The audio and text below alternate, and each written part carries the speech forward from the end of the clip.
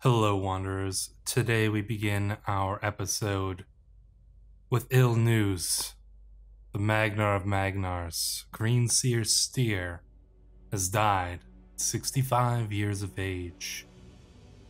Though he died of old age, it was not as though he did not lead a vigorous and dangerous life, having led his people, the Then, into many wars of conquest to bring the lands north of the wall to heal and to hopefully one day name himself King Beyond the Wall. Unfortunately, that did not seem to be in the fates for his lifetime, but perhaps they will be in the fates for his son, Halleck. And we will be playing as Halleck and trying to accomplish our goal in this episode. We will either be naming ourselves the King Beyond the Wall, attacking the Night's Watch, and attacking the land south of it, or we will die trying. So let us continue as Magnar Halleck. We do have a few wars that we are currently in, but we'll check out the situation a little bit first. We did do some conquest off screen, and that's essentially when I saw that the Magnar Styr was dead, so we will be picking it up right after that, and in the midst of some wars of conquest here. But you can see that our kingdom has split straight down the middle, really, with our younger brother Scarolf as the Magnar of the Frostfangs. So we will probably need to bring our younger brother to heal, but I don't think we're going to need to do that right away. In fact, it might not even be necessary at all, but we shall see. When we name ourselves King Beyond the Wall, we'll have a little bit more options related to that. As you can see, the struggle is very close to hitting that hostility phase. A few more wars and potentially some executions of enemy rulers, things like that, should give us what we need in order to get the ending decisions there. So we will finish off these wars, and we're going to speed through this kind of early process. We've seen what these wars are like. You know, the fights here going on just kind of much as they do. We have a very large army. We have the forces to take on these smaller wildling tribes. Nobody can really stand against us at this point, so we will be speeding through this a little bit. Of course, we have one, and he will be doing a lot of the fighting. I do want to take a look at this because, as you can see, 1-1 over the course of this campaign, and his prowess is at 60, which I don't think I've ever seen before. That is insane. It's got to be the highest in the game. But as you can see, just the list of people that he has killed in this playthrough is insane. Just like right from the beginning with the boar hells, and then just progressing on, killing even the other giant Magnar Mag the Mighty.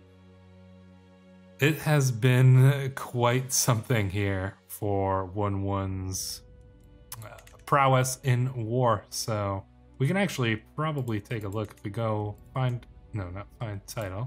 We go and take a look at find character, and we sort by prowess. Yes, that is exactly right. 1-1 is, oh, well, actually, we'll go to all. Yeah, 1-1 is the greatest or the most dangerous foe to face in any battle. Even Gregor Clegane, not quite. Oh, actually, no, Gregor is matching him. So Gregor and 1-1, that would be an interesting fight to see. I wonder who would come out on top. I mean, presumably 1-1 would be the one who would come out on top. Both of these warriors rely sheerly on their size and brute strength, but 1-1 is a giant, like a literal giant, so I think he would probably be the winner there. Robert Baratheon still actually pretty close, so, and then Arthur Dane still alive, actually. These guys have just actually gotten better with age. somehow. Not sure how they pull it off, but I would like to know their secrets. Anyways, like I said, we're just gonna finish these wars off unless anything interesting is going to happen. In the meantime, we will let you know. So as you can see here, as we were trying to finish up and deal with those wars, we have a demand from some of our vassals, a demand to dissolve the kingdom of the Then. They say that we cannot maintain unity. I say that I will not be threatened. They've got quite a few forces here going up against us. We are definitely going to need to employ both of those strategies from our able commanders. But more importantly, we're going to need to go and deal with this immediately, really. I don't want to just leave these ice shelf people here, but can we surrender? What will that do? We'll pay them. It might be the best idea just to... because we can't get a white piece. They won't accept it. And they're not really particularly close to accepting it. You know what, we don't need to surrender until it's absolutely necessary. What we do need to do is get some mercenaries. Where are we raising our troops from here? Let's bring some mercenaries in right over here on our way to deal with the enemies. So let's find our mercenaries. Got a few already hired, but we can't afford. Can extend the contract, which we'll have to do essentially. We can't afford the surrender anyways, or okay, well, we're gonna do what we can here. Where are we tied up? It's commanding another army. Where is this army? Assessing the situation. Alright, so we've got some troops here. I'm gonna switch your commander to you. And we're gonna try to, I suppose, meet up with the rest of our troops if we can. I'm gonna take over this army here. Our best and only chance of defeating this rebellion is to catch as many of their forces separated as we can, because they have way too many, and there's no way we can beat them if they band all together here. So we're gonna send our troops in here to join in the... Oh, well, I guess we just wiped their army out. Okay, guys, try to gather up here, please. Try to go to the same place. That would be ideal. You can see a massive army here from the war that our father had started. We can get some perks, so we're gonna mercenary costs could be helpful. Could have been helpful before. Don't really need a Castellan right now, but I'm gonna put one here. Chieftain Wun can take over as our Castellan. Admiral, sure. Let's just fill in those council positions. Try to keep those vassals of ours who are still loyal to us, loyal as long as we can. So who is leading this rebellion? It is you, Magnar Eric of the Drowned Forest. All right. Best plan of action would probably be to go and directly siege his capital. I can't see... Oh, okay. This is where their main army is.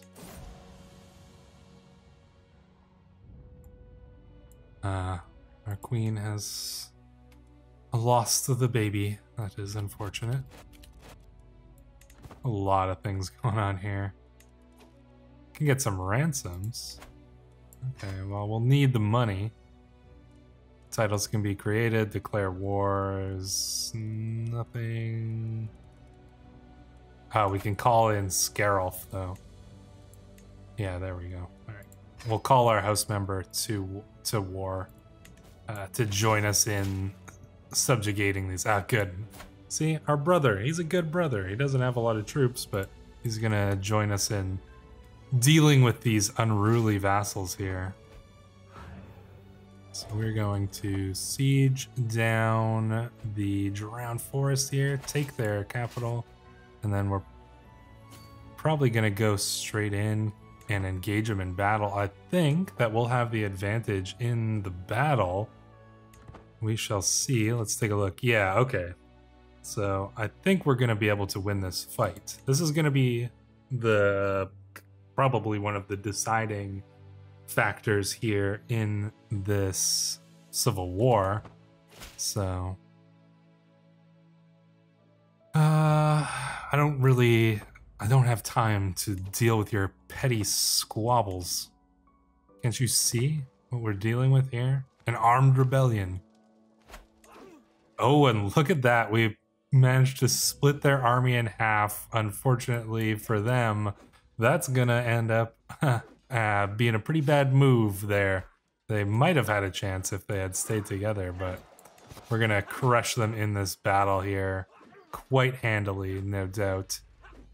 And this, and then we're gonna go and deal with the rest of them too, because they decided to stay close by. Fancy that. And will we be able to catch them? We might be able to get them around here somewhere. Yeah, there we go. Let's take a look at the details of that battle.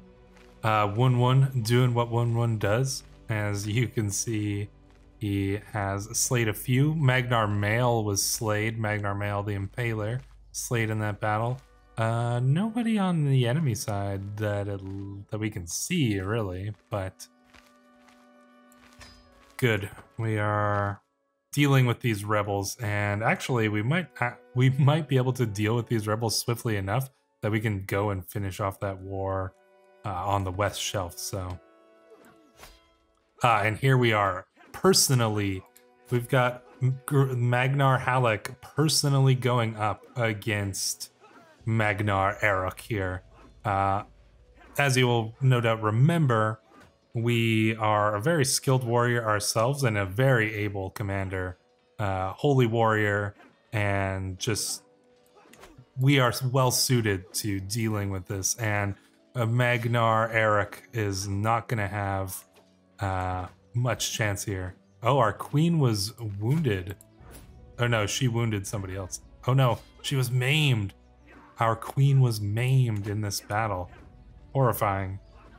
The consequences of this civil war are nothing to be scoffed at, and I suspect that Magnar Erok will be severely punished for what he has done here. Let's go and take the enemy army here that they decided to come in and try to assist their allies, but not going to go well for them. Magnar Styr got his head ripped off. Well, okay. We inherited the chiefdom of the Haunted Forest. Alright. Fair enough. The battles here are very painful. Chieftain Egon was slain, Soren was slain, and then, yes, as you saw, Magnar Styr is killed in this battle, so... So we're sieging down... What? We're sieging down Craster's Keep? I mean, we do need that anyway, so actually... Can we split off? Yeah, let's split off this small amount of soldiers and we'll go and finish off Craster's Keep here. I think we should be fine with the army we've got here. Yeah, looks like we'll be able to engage them and take this little small army. So we've done a really good job of splitting the enemy up, which is the only way that we were going to win this fight. And taking their smaller armies and dealing with them one at a time is always the best option if you have those options. So there we go. All right, let's put somebody in charge of this. I suppose you could do. Yeah, let's deal with this. This war is gonna be something else. We might surrender it, really, if we have to. I don't think we're gonna have the forces to manage that after this civil war here. Injured captain, that is unfortunate.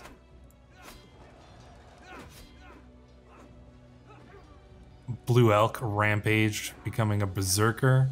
Well, that's not going to be enough. And there we go. So we are getting the war score battles won. Score capped. Okay, so we need to... let's see. We got to take back the land that they've captured. That is going to give us another 10%. And capture a little bit of theirs, so... Let's head down to Brokenwood. Deal with that. Alright, here we are. You can see that we have taken Craster's Keep. Oh, very good. Then we can bring those troops back in. You know, we could probably siege down this part with just that. So why don't we go... And no, we don't want to take that attrition. Let's go here and siege down some of their lands with our armies. Can we siege down multiple ones? Let's see. Split off enough for that, and then we'll send the rest over here to Holder's. No, okay, we're gonna have to return. They saw that small army and they thought, oh, we could try to take them. Not the case. It was a trick. It was a trick by Magnar to draw the enemy in. And as you can see here, the rebels are fighting against some other small groups as well, so we'll actually split our army in half this time. So these three armies can kind of reinforce each other as they siege down these areas. Should give us enough protection, and the enemy's forces are barely surviving this little fight here, so... Actually, I might even... No, I don't want to... Just don't want to take that attrition. Who are these 7 dudes just hanging around over here, too? Oh, this is the army of Scarolf. Interesting. Alright, so we're gonna siege. Oh. So actually, all we needed to do was finish the siege of Tusk Point here, and we can get the rebels... and enforce our demands upon them. So you imprison all rebellious vassals and gain title revocation against them. I suspect we may be using that. Yeah, 48 dread. There we go. Look at that. Enforce the demands. Whew. You can tell I was like caught up in that just because it was so... I thought that was going to be a lot worse than it was, actually. That was not the most difficult. Did my brother what just happened to my brother? Siblings? You are now just a chieftain. Your entire realm has been split up. You're just, yeah, and now you're just part of my lands. What? Oh, my poor younger brother could not keep control of the Frostfangs. Now it's all split up here. At least there's some Then rulers. But we'll see if they decide to join me when I name myself King Beyond the Wall. I honestly, I don't even want to deal with this war. Will they accept my peace? They will not. We could just surrender. We'll spend some prestige. That's not that big of a deal. And we'll pay some money. I have no desire to bring all my forces back there to deal with them. So we will not be doing that because we have more important things to deal with. And that is the fact that we now have the decision to establish Then dominance. Look at this. Dynasty gains 10,000 renown. We gain the nickname King Beyond the Wall. We can unlock the creation of the Empire Beyond the Wall. And tons of interesting little bonuses and things like that. We defeated this rebellion. We have the majority of the lands either under our direct control or are under our influence, the Then are clearly the undisputed masters of the lands north of the wall, and potentially the lands south of the wall too here. For too long have the free folk suffered at the hands of the Night's Watch. Today we will restore the hope that the descendants of the first men lost millennia ago. There is now no other realm that can truly contest Then dominance in the lands beyond the wall, or the priests and settlers who bring the word of the old gods and Then civilization to its villages. All that remains is to declare victory, having decided how to proceed with our rule. So there we go. We can get a ton of dynasty legacies here. I would like to get House of Warriors. I think that's proven true for sure. Let's see, what else do we have? Pillaging? Do we want to do pillaging?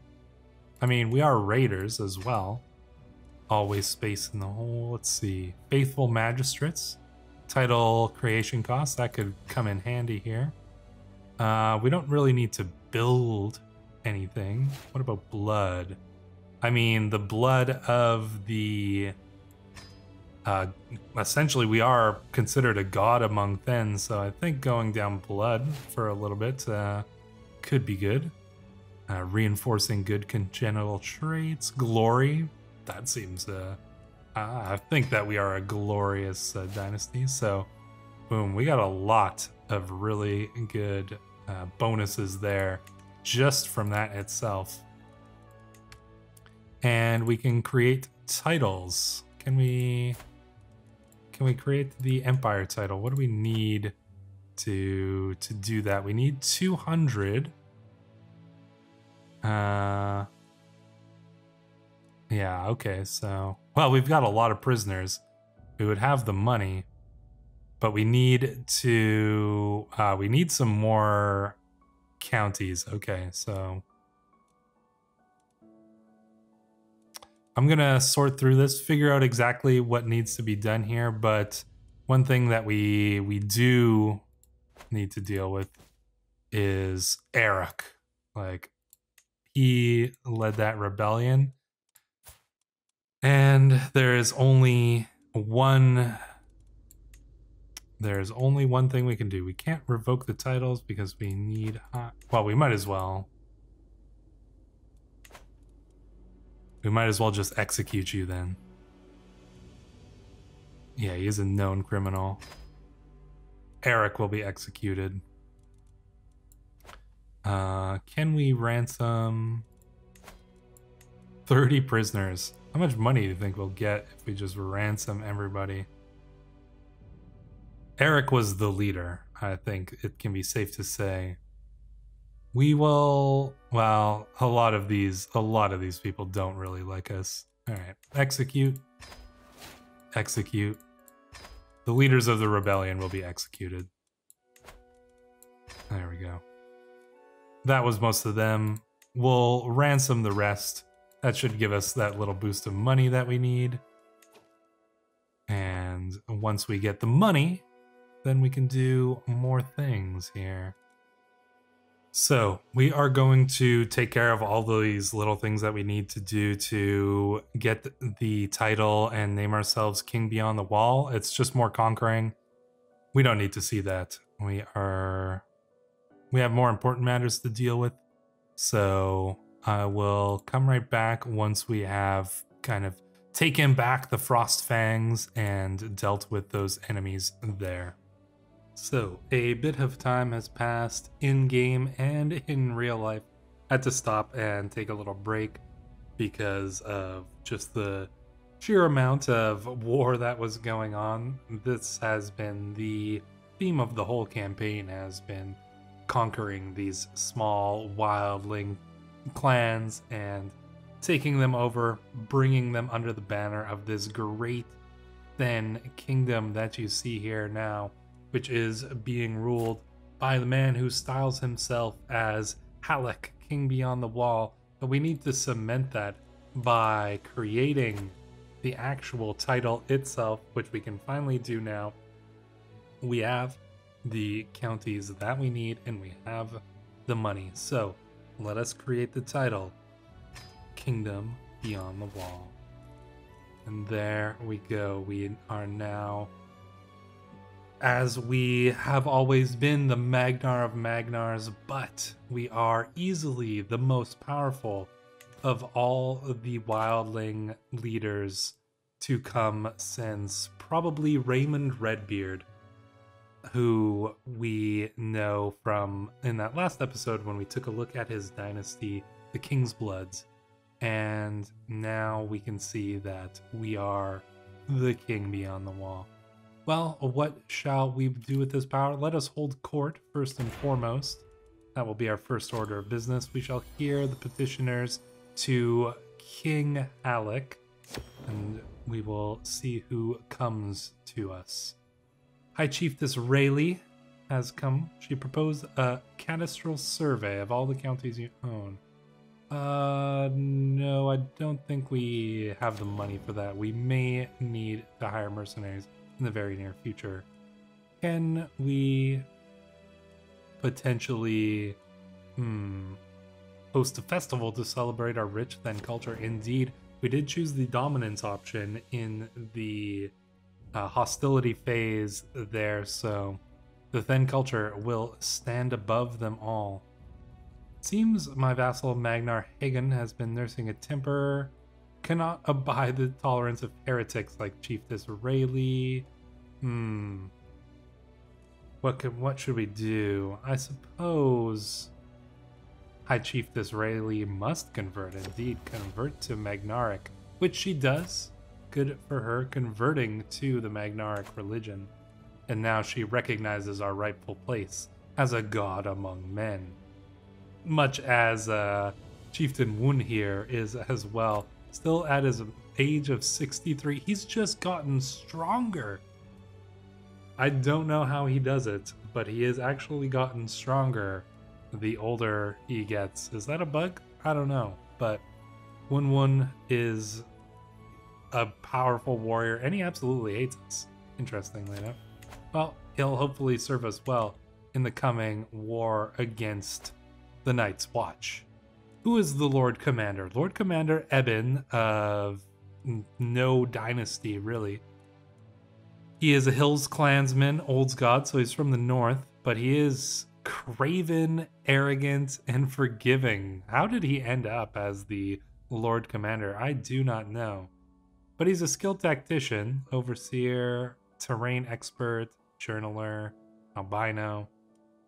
Interesting. Probably not the strongest of the Lord Commanders of recent memory. And that serves us very well indeed. As you can see, we are very close to matching the Night's Watch in terms of warriors. They've got 6,700. We've got about 6,000. Is there any way that we can improve the amount of warriors that we have? Well, we could certainly increase the size of our retinues, which we'll probably do. Get those up a few levels. We have the prestige to spare, so let's bump those up for a few levels. We're gonna go down in our prestige while those fill up, but that should be okay. My daughter Erica and her friend Osha have taken a copy of the Legends from the study and brought it into the playroom. We could give her, what kind of traits here? Humble. Humble's a good trait for a girl child, I think. So we have, and as you will notice, we do have 3 sons now.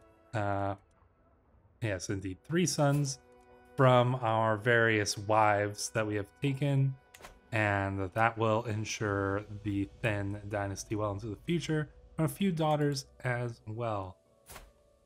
So, look at that. There we go. We are definitely going to be able to match the Night's Watch here. I think we could probably just, can we increase them all the way up here? I mean, we can reduce them later, but we do have a massive amounts of prestige to spend. So look at that. Some of our vassals are going around conquering lands. Oh, and our dear wife, Vicuna, has died of her injuries. Sad day. Sad day indeed. It's all in the script. Woon is writing us heartfelt poetry. Thank you, Woon. Thank you indeed. There we go. Look at that.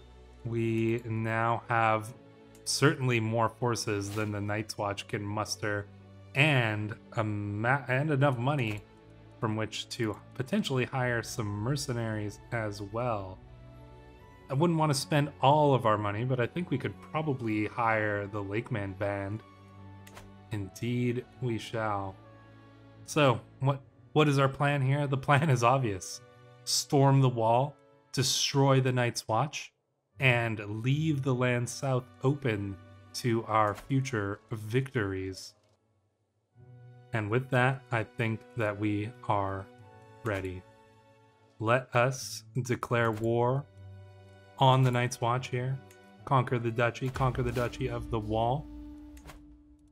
Raise all of our forces, raise them all there. Hire those mercenaries, Night Runner Band of Forest End. That should be perfect. And we'll gather up our forces and deal with the Night's Watch army. If they venture north of the wall, I think that will put us at the best advantage. But we will need to see what they do. So here we are, gathering the entire army. This is essentially everyone, every able-bodied warrior north of the wall that we could muster is coming here, and we are going to do battle with the Night's Watch.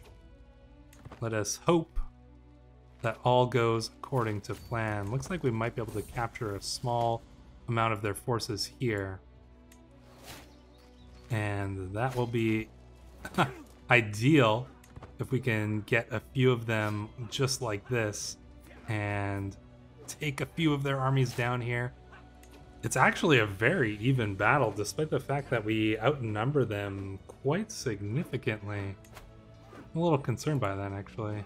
Fortunately, we can't hire any more mercenaries. We're going to have to hope that we can turn this battle in our favor, despite the fact that it doesn't seem to be going that way. The Night's Watch are skilled warriors, and they do seem to be winning this fight. We're gonna have to pull back here. Well, we lost the first battle of this war. So what do we do from there? Hope, I suppose. Let them split up and maybe engage with them in smaller numbers. That would be the hope, I suppose. Can we catch this one small army? They're gonna gather up again. But I think we might be able to get this one here in advance. If we can, yeah, looks like we'll be able to get this small army here. Perfect. And there we go. So at least we dealt with one of the smaller forces. Alright, let's... Can we move in and try to siege down Castle Black? Possibly. Looks like they're going to go through onto the other side of the wall here. Well, we're going to siege down Castle Black. So let's see how this goes. So as you can see here, we have once again engaged in battle with the Night's Watch. They have come to lift the siege of the Castle Black. And I'm afraid this battle will not be going in our favor. Once again, the Wildlings have been turned back in this ill-fated attempt to take the wall. And with that, I suspect that this war is essentially done and over. I don't think we have much hope of dealing with the Night's Watch here. After this point, they've got too many troops, and they're better trained than most of our Wildling warriors. Obviously, the Thin warriors are quite skilled and hardy warriors, but the rest of the wildling rabble cannot be trusted to hold that shield wall. I suspect that we may try to engage in one last battle, fight one more time against our enemies here, and hope that we find some success. The king beyond the wall, though, does not seem to have what it takes to defeat his enemy, and once more the wildling army is crushed. In that battle, we even lost one of our wives. And there you go. As you can see, this conquest ends with the wildlings surrendering. An unfortunate fate. So, though we may be the undisputed king beyond the wall, the Night's Watch has proven themselves to be more than a match for us. Will the king beyond the wall raise his armies once more? Or will the sting of that defeat be what is the Then's undoing? Well, unfortunately, we shall not know the answer to that, as this campaign ends here on an unfortunate defeat. But we have more series coming on the way. So, until then, thank you for watching.